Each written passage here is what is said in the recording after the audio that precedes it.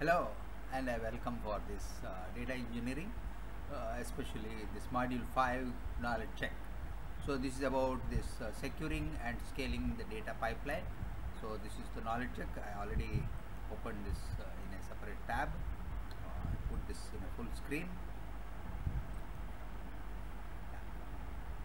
Let me start.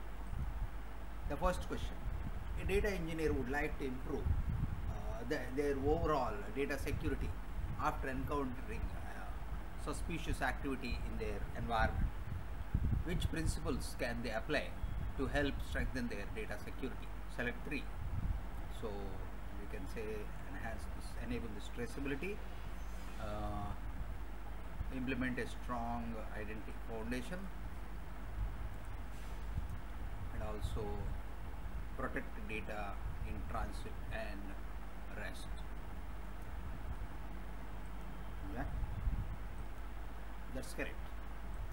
The second question: the system administrator creates a cryptographic key for their organization, but as the organization grows, they find it more difficult to audit and manage all the keys. They still would like to control encryption of data across AWS services. Which AWS service would be the best to meet their need?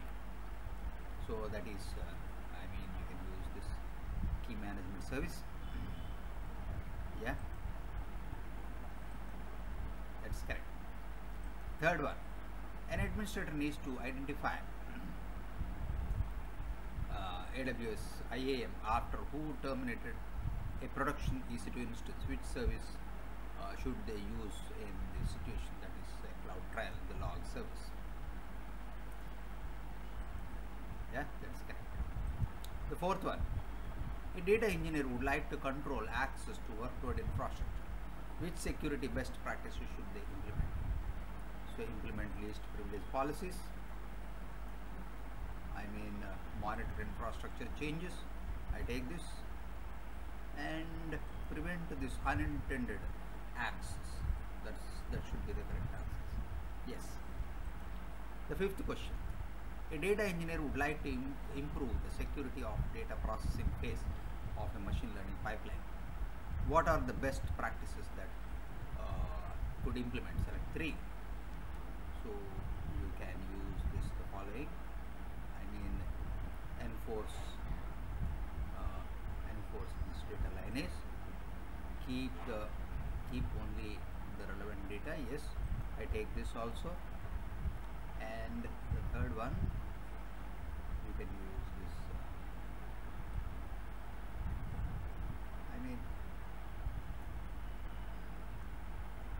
protect the privacy of data, keep only the relevant data, and enforce data lineage. Okay, that's great. It looks great. Let me submit. Yeah, correct. Fifth one is correct. The sixth one: which statements are true regarding the horizontal and vertical scaling? Select 2. So you need to basically adding more instances, EC2 instances. Yeah.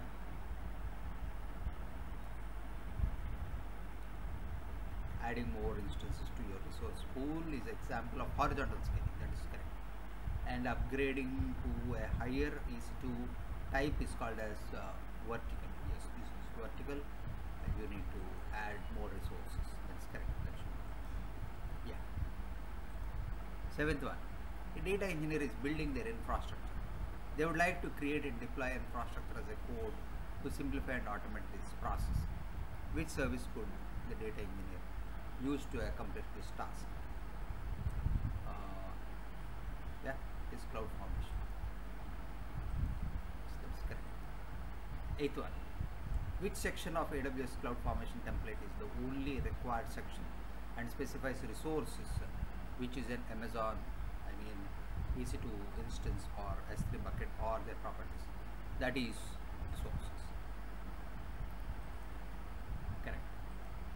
Ninth one: what are the reasons for a data engineer might use AWS cloud formation to set up resources instead of manually setting up them? Select 3. Yeah, you can select module 5, infrastructure management. No.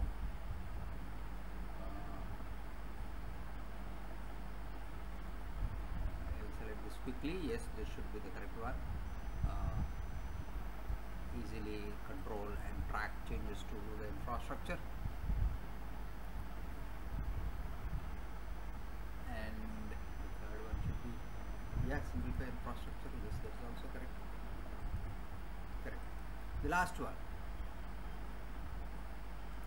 In AWS Cloud Formation template, how would an engineer ensure that Amazon EC2 instance is created before an RDS database is created? Okay, use depends on attribute in the properties section of Amazon RDS resource. Yes, you can select that. Yes, that is correct. And we have scored 10 out of 10, I think. Yes. Congratulations, you have completed this module 5. Let us meet in the next module. Thank you and bye.